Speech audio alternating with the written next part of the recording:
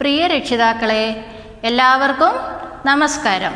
കഴിഞ്ഞ ക്ലാസ്സിൽ നമ്മുടെ കുട്ടികൾ മനസ്സിലാക്കിയത് വ്യവകലനത്തിൻ്റെ, അതായത് കുറയ്ക്കുന്നതിൻ്റെ ക്രിയാരൂപമാണ്. ആ ക്രിയാരൂപങ്ങൾ നിങ്ങൾ കുട്ടികളുടെ ഗണിത കിറ്റിലെ വസ്തുക്കൾ ഉപയോഗിച്ച് വീടുകളിൽ അത് പറഞ്ഞു കൊടുത്തു കാണുമല്ലോ. ഈ യൂണിറ്റിലെ പ്രശ്ന നിർദ്ധാരണങ്ങളിലൂടെ കുട്ടികൾ കടന്നു പോകുമ്പോൾ സങ്കലനവും വ്യവകലനവുമാണ്, അതായത് കൂട്ടാനും കുറയ്ക്കാനുമാണ് അവർ മനസ്സിലാക്കുന്നത്. ഗണിത കിറ്റിലെ വസ്തുക്കൾക്ക് പുറമെ വീടുകളിൽ ലഭിക്കുന്ന, സുലഭമായി ലഭിക്കുന്ന ചക്കക്കുരു, നെല്ലിക്ക, നാരങ്ങ പോലെയുള്ള വസ്തുക്കൾ ഉപയോഗിച്ച് സങ്കലനവും വ്യവകലനവും നിങ്ങൾ വീടുകളിൽ വെച്ച് അവർക്ക് മനസ്സിലാക്കി കൊടുക്കേണ്ടതാണ്. കൂടാതെ പാഠപുസ്തകത്തിലെ 2 പ്രവർത്തനങ്ങളുണ്ട്. ആ പ്രവർത്തനങ്ങൾ ഹോംവർക്കായി ചെയ്യുന്നു. അതും നിങ്ങൾ പൂർത്തീകരിച്ച് ടീച്ചർക്ക് അയച്ചു കൊടുക്കേണ്ടതാണ്. ഹായ് കൂട്ടുകാരെ, എല്ലാവർക്കും നമസ്കാരം. നമ്മൾ കഴിഞ്ഞ ക്ലാസ്സിൽ പഠിച്ചത് ഓർമ്മയില്ലേ കുട്ടികൾക്ക്? എന്താണ്? കതിരണി രാജ്യത്തെ ആ രാജാവിനെ ഓർമ്മയില്ലേ? ഭക്ഷണപ്രിയനായ രാജാവ്. രാജാവിന് എന്നും പ്രജകൾ ഭക്ഷണ സാധനങ്ങൾ കൊണ്ടുപോയി കൊടുക്കുമെന്ന് നമ്മൾ കഴിഞ്ഞ ക്ലാസ്സിൽ കണ്ടു അല്ലേ? ഇന്ന് രാജാവിൻ്റെ മുന്നിലിരിക്കുന്നത് മാമ്പഴമാണ്. രാജാവിൻ്റെ ഒരു പ്രജ രാജാവിന് കഴിക്കുന്നതിനായി കൊണ്ടുവന്ന കുറേ മാമ്പഴങ്ങളുടെ ചിത്രങ്ങളാണ് ഇന്ന് ഇവിടെ ഒട്ടിച്ചിരിക്കുന്നത്. കൂട്ടുകാർ, ഈ ചിത്രത്തിലേക്ക് നോക്കിക്കേ. 2 കൂടകളിലല്ലേ മാമ്പഴങ്ങൾ ഇരിക്കുന്നത്? ഒന്നാമത്തെ കൂടയിൽ എത്ര മാമ്പഴമുണ്ടെന്നറിയണ്ടേ? 60 മാമ്പഴമുണ്ട്. ഒന്നാമത്തെ കൂടയിൽ 60 മാമ്പഴം. രണ്ടാമത്തെ കൂടയിൽ എത്രയാണെന്നറിയണ്ടേ? രണ്ടാമത്തെ കൂടയിൽ 30 മാമ്പഴങ്ങളാണ് ഉള്ളത്. ഒന്നാമത്തെ കൂടയിൽ 60 മാമ്പഴം, രണ്ടാമത്തെ കൂടയിൽ 30 മാമ്പഴം. അങ്ങനെയാണെങ്കിൽ 2 കൂടയിലും കൂടി ആകെ എത്ര മാമ്പഴമുണ്ടെന്ന് നമുക്ക് കണ്ടുപിടിക്കണ്ടേ? ഇവിടെ മാമ്പഴങ്ങളുടെ എണ്ണത്തെ കാണിക്കുന്നതിനായി നമ്മൾ മുത്തുകളാണ് ഉപയോഗിക്കുന്നത്. 10 മുത്തുകൾ കോർത്ത ഒരു മാലയാണ് ഇത്. ഈ മുത്തുമാലകൾ ഉപയോഗിച്ച്, അല്ലെങ്കിൽ മുത്തുകൾ ഉപയോഗിച്ചാണ് നമ്മളിനി സങ്കലനം പഠിക്കുന്നത്, അതായത് 2 കൂടകളിലെയും മാമ്പഴങ്ങളുടെ എണ്ണം മനസ്സിലാക്കുന്നത്. ഒന്നാമത്തെ കൂടയിൽ 60 മാമ്പഴമുണ്ടെന്നല്ലേ പറഞ്ഞത്? ആ 60 മാമ്പഴത്തിന് മുത്തുകൾ ടീച്ചർ ഉപയോഗിക്കുകയാണ്. ഇത് 10 മുത്തുകൾ കോർത്ത ഒരു മാലയാണ്. 60 എന്ന് പറഞ്ഞാൽ 6 10കൾ ചേർന്നതാണ്. അപ്പോൾ നമ്മൾക്ക് എത്ര 10 മുത്തുകൾ ചേർത്ത എത്ര മാലകൾ വേണം? എത്ര മാലകൾ വേണം? 6 മാലകൾ വേണമല്ലേ? നമുക്ക് 6 മാലകൾ എടുത്ത് എണ്ണി നോക്കാം. 1 2 3 4 5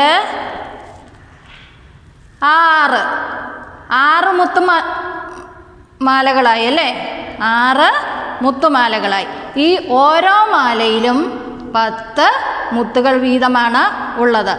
60 മാമ്പഴം എന്ന് പറയുമ്പോൾ 6 10കൾ ചേർന്നതാണ്.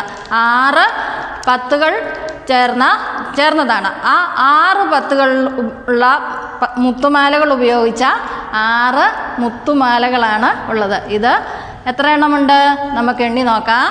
10 10 10 20, 20 10 30, 30 10 40, 40 10 50, 50 10 60. ഒന്നാമത്തെ കൂടയിലെ 60 മാമ്പഴങ്ങളുടെ എണ്ണമായില്ലേ? 6 10 60 മുത്തുകൾ. ഇനി രണ്ടാമത്തെ കൂടയിൽ എത്ര മാമ്പഴമുണ്ടെന്നാണ് ടീച്ചർ പറഞ്ഞത്? എത്ര മാമ്പഴമുണ്ടെന്നാണ് പറഞ്ഞത്? 30 മാമ്പഴം അല്ലേ? ഈ 30 മാമ്പഴം കാണിക്കുന്നതിനും നമ്മൾ മുത്തുകളാണ് ഉപയോഗിക്കുന്നത്. എത്ര മുത്തുകൾ എടുക്കണം? 10 മുത്തുകൾ കോർത്ത എത്ര മുത്തുമാലകൾ എടുക്കണം 30 ആകാൻ? 30 എന്ന് പറഞ്ഞാൽ 3 10കൾ ചേർന്നതാണല്ലേ? അപ്പോൾ എത്ര മുത്തുമാലകൾ വേണം? 3 മുത്തുമാലകൾ വേണം. 1 2 3. 3 മുത്തുമാലകൾ കണ്ടില്ലേ? ഓരോ മാലയിലും 10 മുത്തുകൾ വീതമാണ് ഉള്ളത്. അപ്പോൾ 10, 10 10 20, 20 10 30. 30 മാമ്പഴം എന്നാൽ 3 10കൾ ചേർന്നതാണ്. ഇനി നമുക്ക് 6 10കളും 3 10കളും കൂട്ടി എണ്ണി നോക്കണം എത്ര 10കളുണ്ടെന്ന്. 10, 20, 30, 40, 50, 60. ഇപ്പോൾ എത്ര മുത്തുമാലകളായി? 6 മുത്തുമാലകൾ. 6 10 60. ഇനി നമ്മൾക്ക് എത്രയാണ് കൂട്ടേണ്ടത്? രണ്ടാമത്തെ കൂടയിലെ മാമ്പഴങ്ങളുടെ എണ്ണം മുത്തുമാലകൾ കൂട്ടണം അല്ലേ? 3 മുത്തുമാലകൾ. 3 മുത്തുമാലകൾ കൂട്ടുമ്പോൾ 60 10 70, 70 10 80, 80 10 90. 90 മാമ്പഴങ്ങളാണ് 2 കൂടയിലും കൂടി രാജാവിൻ്റെ മുമ്പിൽ ഉണ്ടായിരുന്നത്. ഇനി നമ്മൾക്ക് ഈ 60 മാമ്പഴങ്ങളുടെയും 30 മാമ്പഴങ്ങളുടെയും കൂട്ടുന്നത്, അതായത് സങ്കലനം, ക്രിയാരൂപം എങ്ങനെയാണെന്ന് നമുക്ക് പഠിക്കണ്ടേ? മാമ്പഴങ്ങളുടെ എണ്ണം 60ഉം 30ഉമാണെന്ന് നമ്മൾ പഠിച്ചല്ലോ. ഇവയുടെ ക്രിയാരൂപത്തിലേക്ക് നമുക്ക് കടക്കുമ്പോൾ എത്ര 10കളും എത്ര 1കളും ഉണ്ടെന്ന് നമുക്ക് നോക്കണ്ടേ? 10 1. എത്ര 10കളും എത്ര 1ഉം ഉണ്ടെന്നാണ് നമുക്ക് ക്രിയാരൂപത്തിലൂടെ മനസ്സിലാക്കേണ്ടത്. ഒന്നാമത്തെ കൂടയിൽ 60 മാമ്പഴമാണെന്നല്ലേ നമ്മൾ പറഞ്ഞത്. അപ്പോൾ ഇവിടെ എത്ര 10കളായിരുന്നു? 60 മാമ്പഴത്തിൽ 6 10ഉം 1കളോ? 1കൾ 0 അല്ലേ? രണ്ടാമത്തെ കൂടയിലെ മാമ്പഴം എത്ര ഉണ്ടെന്നാണ് പറഞ്ഞത്? 30 അല്ലേ? 30ൽ എത്ര 10കളാണുള്ളത്? 3 10കൾ. 1കളോ? 1കൾ 0. നമുക്കിനി ഈ 6 10കളും 3 10കളും 0 1കളും തമ്മിൽ കൂട്ടി നോക്കണം. അതിന് നമ്മൾക്കിവിടെ സങ്കലനത്തിൻ്റെ ചിഹ്നം ഇടണം. ഇതാണ് സങ്കലനത്തിൻ്റെ ചിഹ്നം. 0ഉം 0ഉം കൂട്ടിയാൽ എന്ത് കിട്ടും? 0ഉം 0ഉം കൂട്ടിയാൽ 0 തന്നെ. 6ഉം 3ഉം കൂട്ടിയാലോ? 6നോട് 3 കൂട്ടണം. 6 കഴിഞ്ഞ് 7, 7 കഴിഞ്ഞ് 8, 8 കഴിഞ്ഞ് 9. 6ഉം 3ഉം 9. 9. ഇപ്പോൾ ഇവിടെ എത്ര 10കളായി? 9 10കളായി. 1കളോ? 1കൾ 0 എന്ന് പറയും. 0 എന്ന് പറഞ്ഞാലോ 90. ഇപ്പോൾ ആകെ എത്ര മാമ്പഴങ്ങളാണ് ഉണ്ടായിരുന്നത്? 90 മാമ്പഴങ്ങൾ. ഇത് ക്രിയാരൂപത്തിലാക്കുമ്പോൾ 90 ഇങ്ങനെയാണ് എഴുതേണ്ടത്. ഇത് വേറൊരു രീതിയിൽ നമുക്ക് എഴുതാം. 60 കൂട്ടണം 30. 0ഉം 0ഉം കൂട്ടിയാൽ 0ആണ്. 6ഉം 3ഉം കൂട്ടിയാൽ എത്രയാണെന്നാണ് ഇവിടെ കണ്ടത്? 9 അല്ലേ? 6ഉം 3ഉം 9. ഇതെങ്ങനെയാണ് വായിക്കുന്നത്? 90. 90. 90 എന്ന് നമ്മുടെ മാമ്പഴങ്ങളുടെ എണ്ണം. 60ഉം 30ഉം കൂട്ടിയപ്പോൾ 90. ഇത് ഇങ്ങനെ എഴുതാം. 60 കൂട്ടണം 30 = 90. എല്ലാവരും ബുക്കിലേക്ക് ഇതൊന്ന് എഴുതിയെടുത്തേ. രാജാവ് 2 കൂടയിൽ നിന്നും കുറേ മാമ്പഴങ്ങൾ കഴിച്ചു. കഴിച്ചതിന് ശേഷം നോക്കിയപ്പോൾ കൂടയിൽ ഒന്നാമത്തെ കൂടയിൽ 10 മാമ്പഴവും രണ്ടാമത്തെ കൂടയിൽ 5 മാമ്പഴവുമാണ് ബാക്കി വന്നത്. അങ്ങനെയെങ്കിൽ രാജാവ് ഓരോ കൂടയിൽ നിന്നും എത്ര മാമ്പഴങ്ങൾ വീതം കഴിച്ചുവെന്ന് നമുക്ക് കണ്ടെത്തണ്ടേ? അതിനും നമ്മൾക്ക് മുത്തുകൾ ഉപയോഗിച്ച് എണ്ണം കണ്ടെത്താം. ഒന്നാമത്തെ കൂടയിൽ ആകെയുണ്ടായിരുന്ന മാമ്പഴം 60 എണ്ണമാണ് അല്ലേ? ഈ 60 എണ്ണത്തിൽ നിന്നും രാജാവ് കഴിച്ചതിന് ശേഷം ബാക്കി വന്നത് 10 മാമ്പഴമാണ്. അപ്പോൾ രാജാവ് എത്ര മാമ്പഴം കഴിച്ചു എന്നാണ് നമുക്ക് കണ്ടെത്തേണ്ടതുണ്ട്. ഈ മുത്തുകൾ എണ്ണി നോക്കിയാൽ രാജാവ് എത്ര മാമ്പഴം കഴിച്ചു എന്ന് നമുക്ക് മനസ്സിലാക്കാൻ കഴിയും അല്ലേ? 10, 20,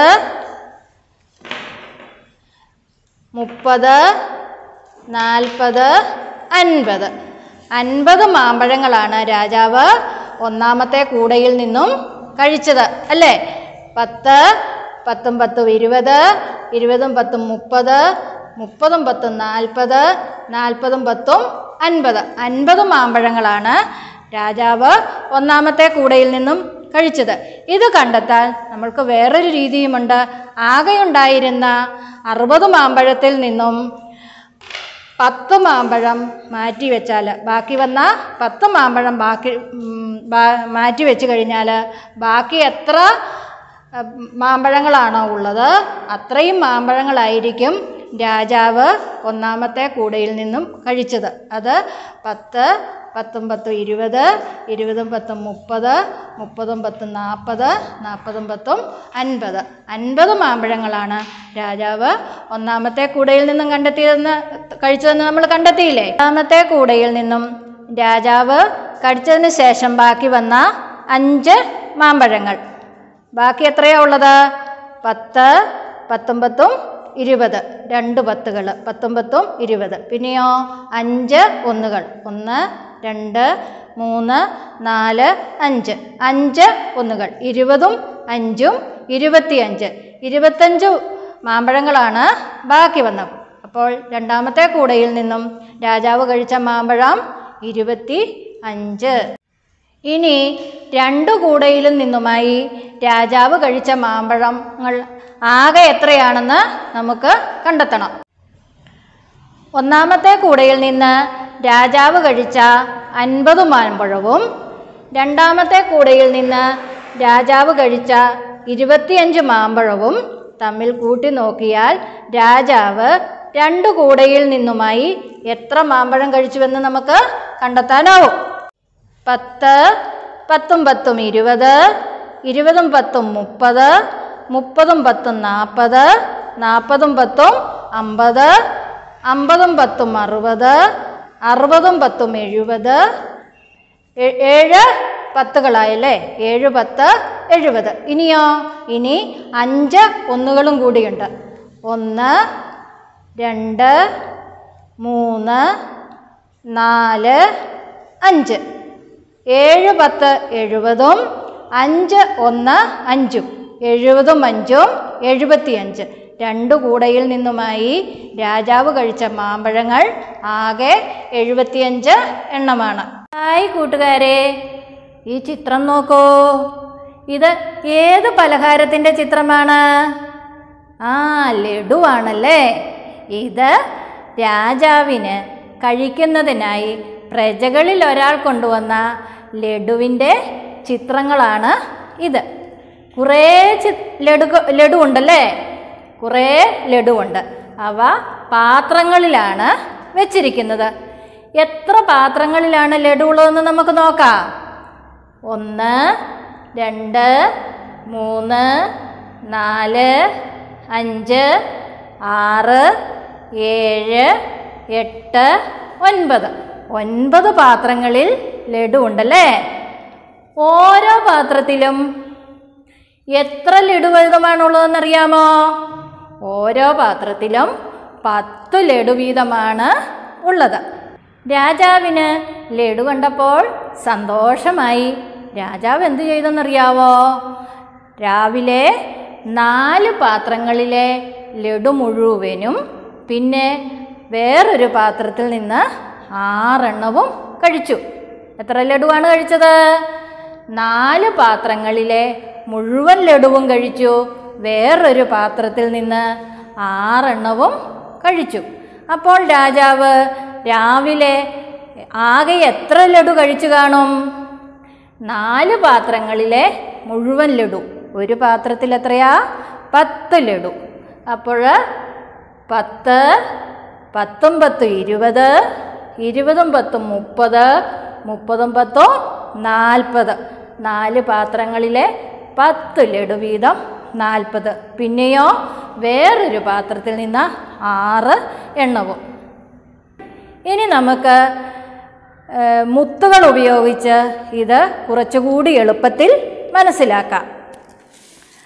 10 മുത്തുകൾ കോർത്ത മാലയാണ് ടീച്ചറിൻ്റെ കയ്യിൽ ഉള്ളത്. ഇങ്ങനത്തെ എത്ര മാലകൾ ചേർത്താലാണ് 40 ആകുന്നത്? നമുക്ക് നോക്കാം. 1 10, 10 10 20, 20 10 30, 30 10 40. ഇപ്പോൾ 4 10കൾ ചേർന്ന് 40 ആയില്ലേ? ഇനി നമുക്ക് രാജാവ് പിന്നെ എത്രയാണ് കഴിച്ചത്? 6 എണ്ണം കൂടി കഴിച്ചു അല്ലേ? 6 എണ്ണം കൂടി കഴിച്ചു. ആ 6 മുത്തുകളാണ് ഇത്. 1 2 3 4 5 6. 6 മുത്തുകൾ. ഇതെത്രയാ? 4 10കൾ 40. ഇതെത്രയാ? 6. 40ഉം 6ഉം 46. രാജാവ് രാവിലെ കഴിച്ച ലഡുവിൻ്റെ എണ്ണം 46. എല്ലാവർക്കും മനസ്സിലായില്ലേ? രാജാവ് രാവിലെ എത്ര ലഡു കഴിച്ചെന്നാണ് പറഞ്ഞത്? 46 എണ്ണം അല്ലേ? രാജാവ് വൈകുന്നേരവും ലഡു കഴിച്ചു. തീറ്റപ്രിയനല്ലേ രാജാവ്? വൈകുന്നേരവും രാജാവ് ലഡു കഴിച്ചു. എത്ര എണ്ണം കഴിച്ചെന്ന് നമുക്ക് നോക്കാം. വൈകുന്നേരം രാജാവ് 3 പാത്രങ്ങളിലെ മുഴുവൻ ലഡുവും പിന്നെ വേറൊരു പാത്രത്തിൽ നിന്ന് 2 എണ്ണവും കഴിച്ചു. വൈകുന്നേരം എത്രയാ കഴിച്ചത്? 3 പാത്രങ്ങളിലെ മുഴുവൻ ലഡു. 3 പാത്രങ്ങൾ എന്ന് പറയുമ്പോൾ എത്ര പത്തുകളായിരിക്കും? എത്ര പത്തുകൾ ഉണ്ടായിരിക്കും അതിൽ? 3 പത്തുകൾ അല്ലേ? 3 പത്തുകൾ ചേർന്നാൽ എത്രയാണ്? 1 10, 10 10 20, 20 10 30. 30 എണ്ണം ഉണ്ടല്ലേ? പിന്നെയോ 2 ലഡുവും കൂടി രാജാവ് കഴിച്ചു. അപ്പോൾ 30ഉം 2ഉം എത്രയാ? 30ഉം 2ഉം 32. രാജാവ് വൈകുന്നേരം 3 പാത്രങ്ങളിലെ മുഴുവൻ ലഡുവും പിന്നെ വേറൊരു പാത്രത്തിൽ നിന്ന് 2 എണ്ണവും കഴിച്ചു. 3 പാത്രങ്ങളിലെ മുഴുവൻ ലഡു. 3 പാത്രങ്ങളിലെ മുഴുവൻ ലഡു. ഒരു പാത്രത്തിൽ എത്ര ലഡുവാണ് ഉള്ളത്? ഒരു പാത്രത്തിൽ 10 ലഡു വീതമാണുള്ളതല്ലേ? അപ്പോൾ 3 പാത്രത്തിലും കൂടി എത്ര ലഡു കാണും? 3 പാത്രത്തിലും കൂടി എത്ര ലഡു ഉണ്ടെന്ന് നമുക്ക് എണ്ണി നോക്കാം അല്ലേ? ഒരു പാത്രത്തിൽ 10, രണ്ടാമത്തെ പാത്രത്തിൽ 10, 10ഉം 10ഉം 20, 20ഉം 10ഉം 30. 30 ലഡുവായി 3 പാത്രങ്ങളിലും കൂടി. പിന്നെയോ വേറൊരു പാത്രത്തിൽ നിന്ന് 2 എണ്ണമാണ് കഴിച്ചതല്ലേ? അപ്പോൾ 30ഉം 2ഉം 32. 32 ലഡുവാണ് രാജാവ് വൈകുന്നേരം കഴിച്ചത്. നമുക്ക് ഇത് മുത്തുപയോഗിച്ച് കുറച്ചുകൂടി എളുപ്പത്തിൽ നിങ്ങൾക്ക് മനസ്സിലാക്കാം അല്ലേ? ഒരു പാത്രത്തിൽ 10 ലഡുവാണ് ഉള്ളതെന്നല്ലേ പറഞ്ഞേ? അതിന് നമ്മൾ 10 മുത്തുകൾ കോർത്ത ഒരു മാല. 1 10 10. 2 10 ആകുമ്പോഴോ 10ഉം 10ഉം 20. 20ൻ്റെ കൂടെ ഒരു 10ഉം കൂടി ചേർക്കുമ്പോൾ എത്രയായി? 20ഉം 10ഉം 30. 10 10ഉം 10ഉം 20, 20ഉം 10ഉം 30. 30ഉം പിന്നെയോ 2 ഒന്നുകൾ അല്ലേ? 1 2 2 ഒന്നുകൾ. 30ഉം 2ഉം 32. ഇപ്പോൾ എല്ലാവർക്കും മനസ്സിലായില്ലേ? 32 എണ്ണം എങ്ങനെയാണ് വന്നതെന്ന് മനസ്സിലായില്ലേ? 10ൻ്റെ 3 എണ്ണവും പിന്നെയോ 2 വേറെ 2 ഒന്നുകളും. അങ്ങനെ 30ഉം 2ഉം 32. രാജാവ് രാവിലെ 46 ലഡുവും വൈകുന്നേരം 32 ലഡുവാണ് കഴിച്ചതെന്ന് നമ്മൾ പറഞ്ഞില്ലേ? ഇനി നമ്മൾക്ക് മുത്തുകൾ ഉപയോഗിച്ച് ഈ രാവിലെ കഴിച്ച 46 എണ്ണവും വൈകുന്നേരം കഴിച്ച 32 എണ്ണവും കൂട്ടി നോക്കണം. അങ്ങനെയാണെങ്കിൽ രാജാവ് 2 നേരവും കൂടി കഴിച്ച ആകെ ലഡുവിൻ്റെ എണ്ണം നമുക്ക് കിട്ടും. രാവിലെ കഴിച്ചത് 46 അല്ലേ? 10 10ഉം 10ഉം 20, 20ഉം 10ഉം 30, 30ഉം 10ഉം 40. 4 പത്തുകളും പിന്നെയോ 6 1ഉം 1 2 3 4 5 6. 4 10ഉം 6 1ഉം. വൈകുന്നേരം കഴിച്ചത് എത്ര എണ്ണമാണ്? 32 അല്ലേ? 32ൽ 3 10ഉം 2 1ഉമാണ് ഉള്ളത്. നമുക്ക് നോക്കാം. 10 10ഉം 10 20, 20ഉം 10ഉം 30, 3 10 30. പിന്നെയോ 2 1, 30ഉം 2ഉം 32. രാവിലെ കഴിച്ച 46ഉം വൈകുന്നേരം കഴിച്ച 32ഉം കൂടെ നമുക്ക് കൂട്ടാം. കൂട്ടണമെങ്കിൽ രാവിലെ കഴിച്ച 40 ഇവിടെ ഉണ്ടല്ലോ, ഈ 6 എണ്ണം ഇവിടെ ഇരിക്കട്ടെ. രാവിലെ കഴിച്ച 40, 10 10ഉം 10 20, 20ഉം 10 30, 30ഉം 10 40. വൈകുന്നേരം കഴിച്ച 30 എണ്ണം രാവിലെ കഴിച്ചതിൻ്റെ കൂട്ടത്തിൽ കൂട്ടാം. 40ൻ്റെ കൂടെ 10ഉം കൂടെ വെക്കുമ്പോൾ 40ഉം 10ഉം 50. 50ൻ്റെ കൂടെ ഒരു 10ഉം കൂടി വെച്ചു, ഇപ്പോൾ എത്രയായി? 60. 60ൻ്റെ കൂടെ ഒരു 10ഉം കൂടി വെച്ചു, ഇപ്പോൾ എത്രയായി? 70. രാവിലെ കഴിച്ചത് 10കൾ 7 10കളാണ്. 7 10 70. ഇനി നമുക്ക് ഒന്നുകൾ നോക്കാം. എത്രയാ ഒന്നുകളാണെന്ന് നോക്കാം. 1 2 3 4 5 6 7 8. 8 ഒന്നുകളും. അപ്പോഴോ 7 10ഉം 8 1ഉം എത്രയാണ്?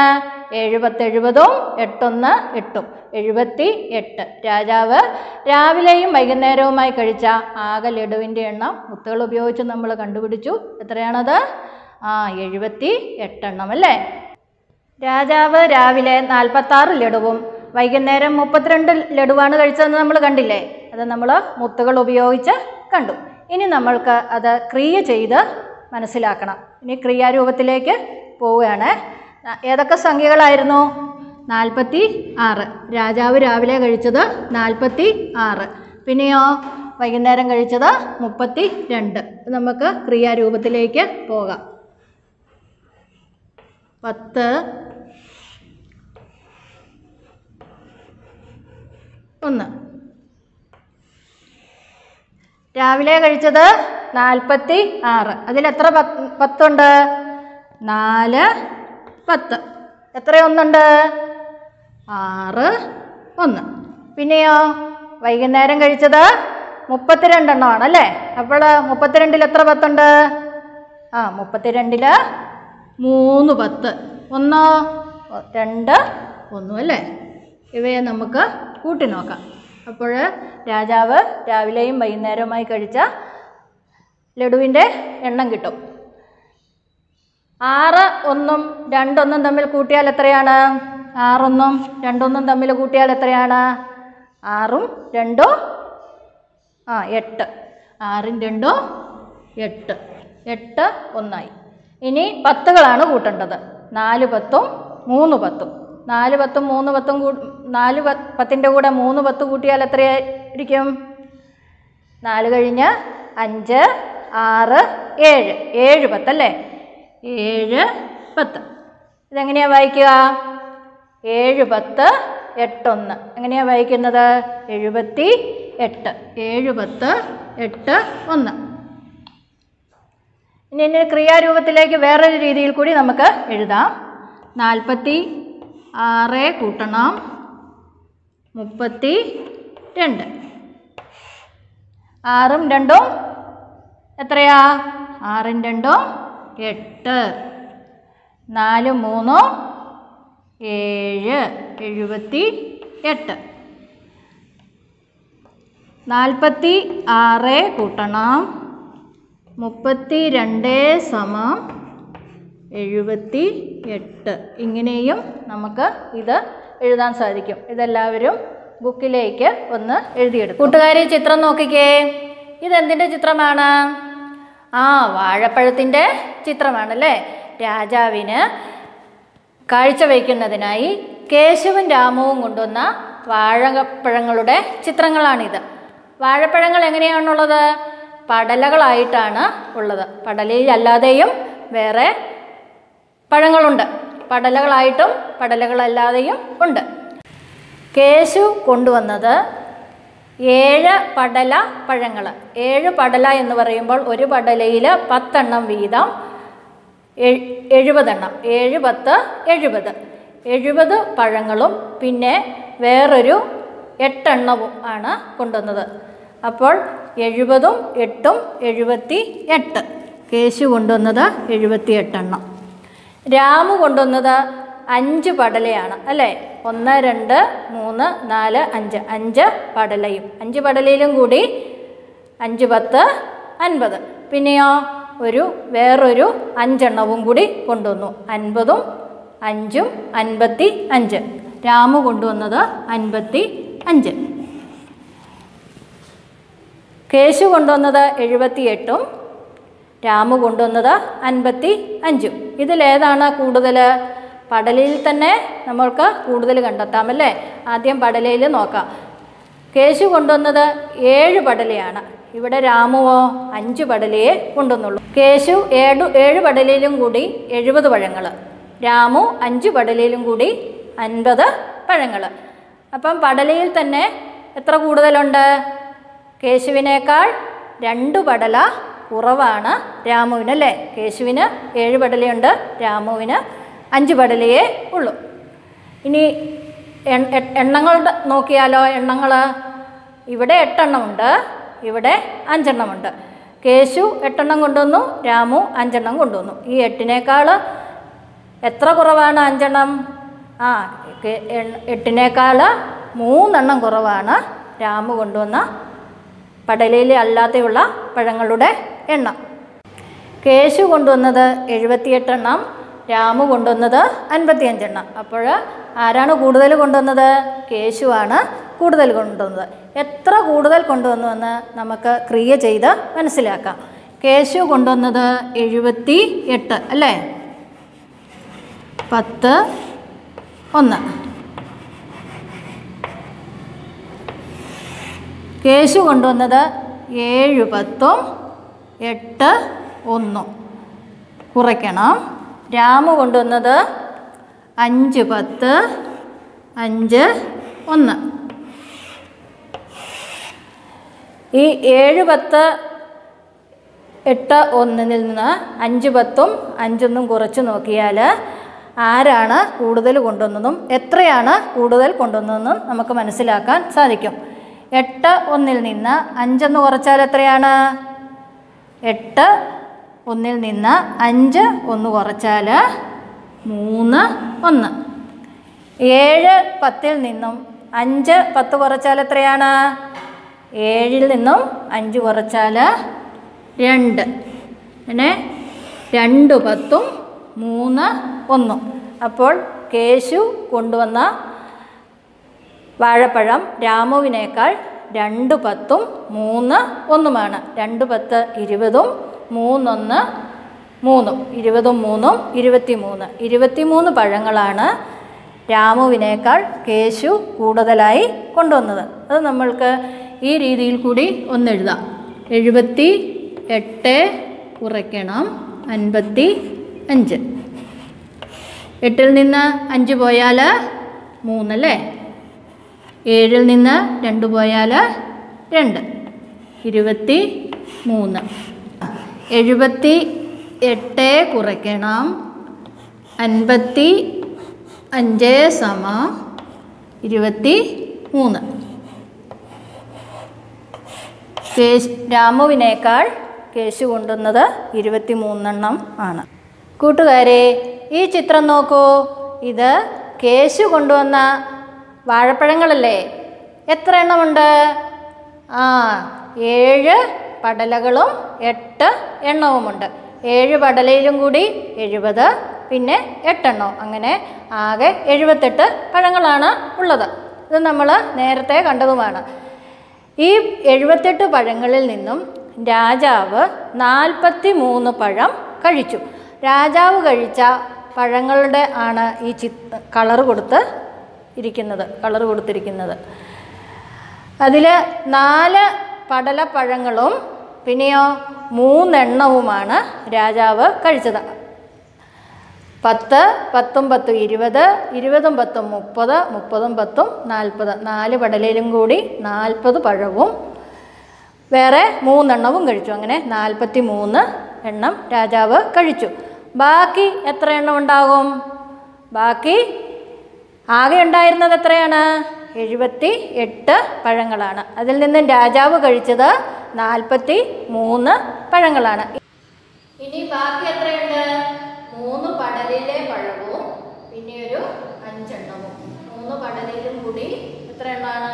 3 10 30. പിന്നെയോ 5 എണ്ണവും.